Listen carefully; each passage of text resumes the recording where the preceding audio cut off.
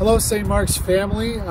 Blaine and Pastor Eric here, just to tell you a little bit of good news that's coming right down the pipeline. We had our annual voters meeting, and one of the items that we voted on was whether or not to get a new church sign. And as you can see, we have the Hunter's service up still. Great time last night, but guess what? These letters got to come off.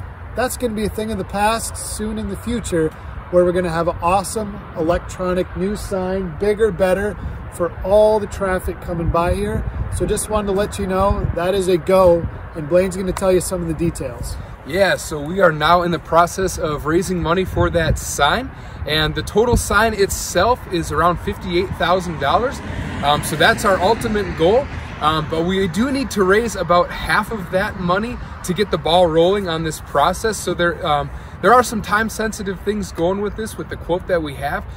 There will be a display in the narthex with more information for you to see, and also instructions on how you can give for this sign. But as Pastor said, we're very excited about it.